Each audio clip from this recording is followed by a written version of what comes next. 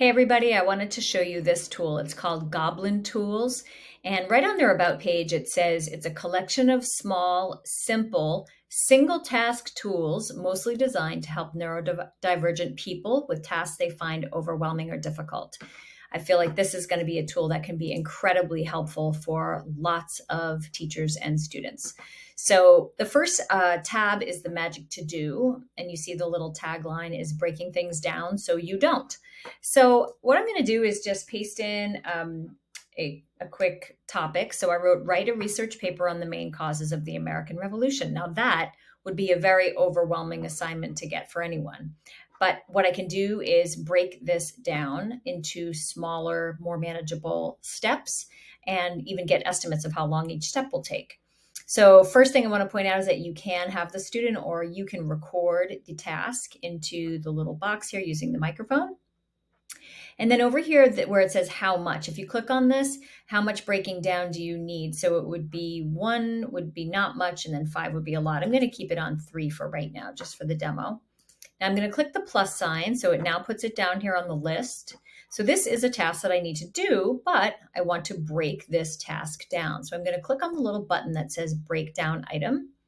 And in just a minute or two, it's going to show me a big list. Okay, so this is a full list of the steps that a student would need to take, or a suggestion of steps that a student would take to write a research paper. Now, some of them are incredibly generic and they're all very broad. So as a teacher, you could go in and you have a couple of choices. You can edit the list, or you can remove certain ones from the list. You can also get an estimate of how long something like this would take. So if I just click on estimate, it's going to generate a quick little text box of how long this item would take. So once I've gone through and I've identified which items either can go or edited the ones that are unnecessary, I can break them down even further.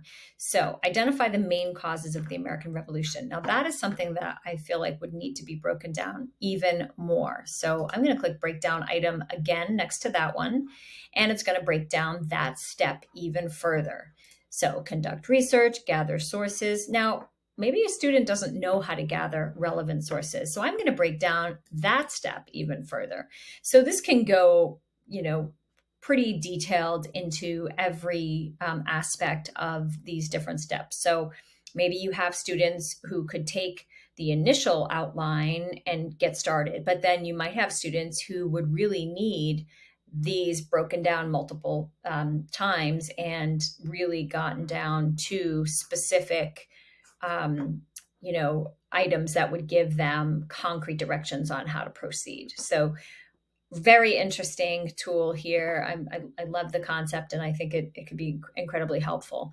So when an item on the list is completed, you could put the checkbox, you could ask the student to do that, and then you go down to the very bottom. Let me just close my little window, and then I'm going to click on the little hammer, and I can clear the whole list or clear the completed tasks, clear the estimates, or if I wanted to estimate all of the tasks, I could do that. So that's kind of a nice way to get that done all in one shot. So I can clear the entire list, and then I can go and do another one. So actually, I'm going to just pop that in there one more time so I can show you at the bottom.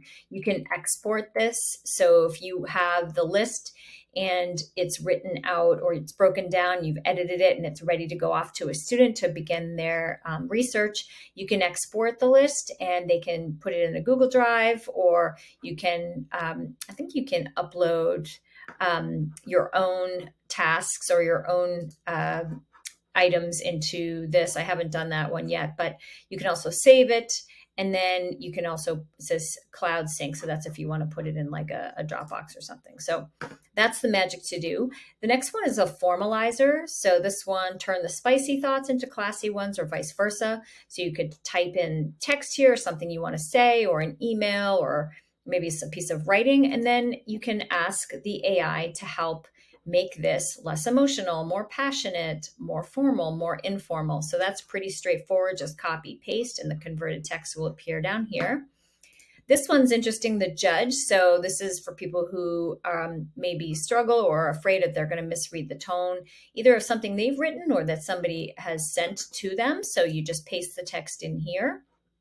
And then you can click judge. The other thing is if you click on the box, you can put in the text that you've written, maybe someone's reply here, and then ask the judge to come across, tell you how this exchange comes across, the tone of this exchange.